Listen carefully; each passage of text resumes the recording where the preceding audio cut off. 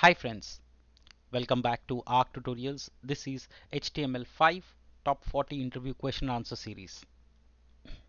This is the part 2 of the series. Make sure that you have checked out the first part because there I've covered around 20 questions already. And this is a continuation of it, so it will make more sense so that you can also learn and master HTML. Make sure you check it out. The link is in the description box below. Alright, let's continue with the series. How do you create a checkbox in HTML? To create a checkbox, we will have to use input tag, and in that we have to mention the type as checkbox. You can see here input type equal to checkbox. On the same note, if you want to create a radio button, you will write type equal to radio. If you want to create an email, you will write type equal to email. If you want to select a range, you will write type equal to range, etc. Like I said, how do you create a radio button in HTML? Now you know the answer. we'll give we'll give input type equal to radio, and then we will provide a ID and value and so on. But the key is that you will use input tag with type equal to radio. How do you create a range slider? Like I said, you will change the type equal to range. These are all pretty related, but you should be aware of all this. Input is a very powerful tag for creating forms. So there are different variations, there are different types that you can use with input. Make sure that you go through all of them and keep them handy in your mind. How do you create a canvas in HTML? We will use the canvas tag to create a canvas in HTML. But most of the processing in canvas will happen in JavaScript. Here, if you're applying for a pure UI developer, chances are that you need to also brush up a little bit on JavaScript. But the idea is you will use canvas tag to create a canvas and use the get context, fill style, fill rectangle. All of that will be from the JavaScript. How do you create a progress bar in HTML? We'll create a progress bar using the progress tag, and you will provide the value, that is value equal to 50, and what's the maximum value, that is in this case 100. Remember, to create a progress bar you will use the progress tag. How do you create an audio player in HTML? You will use the audio tag. Audio tag, just like video tag, will take source, which is nothing but the path of where that MP3 player, the audio file is, and then you can provide the controls. How do you create a tooltip for elements in HTML? To create a tooltip, we will use the title attribute for the HTML element. Now title can be given to any element. It can be to a span, to an input, to a div, section, article, anything. So remember, the title attribute is used to add the tooltip functionality. How do you create a responsive image in HTML? To create a responsive image, we will have to set different variations of it. Okay, but usually when you use advanced frameworks, they do it for you, but in HTML5 you can do by providing source set. That means you are telling that image 400.jpg will be used for 400 width. Image 800 will be used for 800 width. Image 1200 will be used for 1200 width. So these are the different sizes that you will mention, especially when you're working with different responsive images. Alternatively, a lot of frameworks provide that IMG responsive images and all that. How do you create a hyperlink in HTML?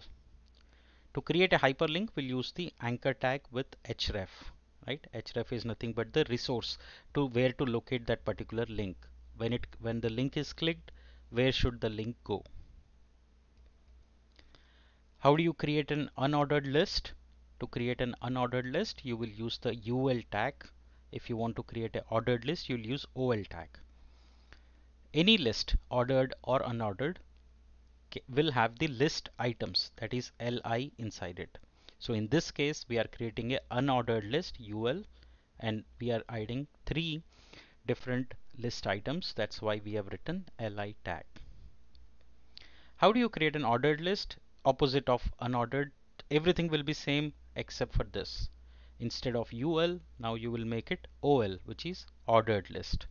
UL means unordered list. How do you create a definition list in HTML? We'll use the DL tag to create a definition list in HTML. And we will use the DT tag to specify the terms, and we'll use the DD tag to specify the definitions. Here is an example. We'll write the DL, which means you're doing a definition list. Then you give DT, that is to specify the terms, and then the DD, which is to specify the definitions. Okay, so this is how you can create a definition list in HTML. How do you create a drop down menu? Menu is created using the select tag. Select is nothing but it will create you a drop down. What is a drop down?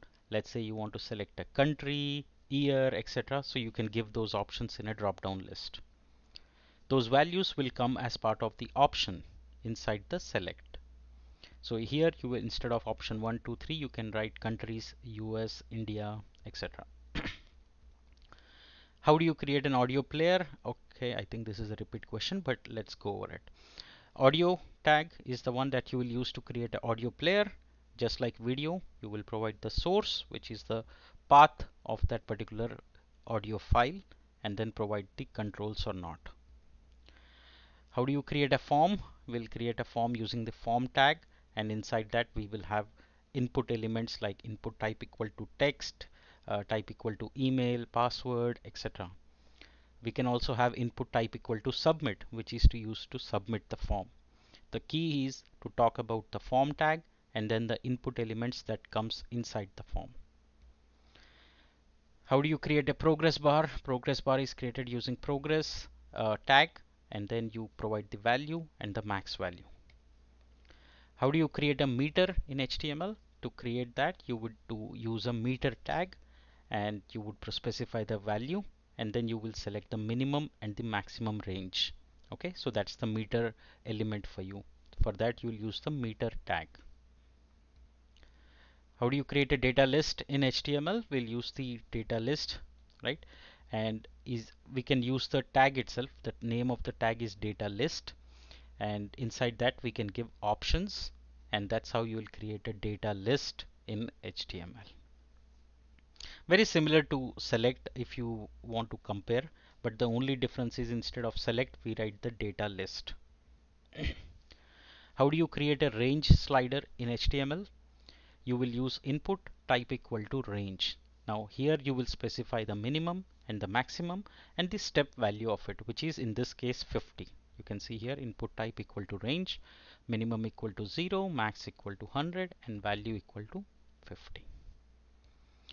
How do you create a color picker in HTML? You will use the input type equal to color to pick the color.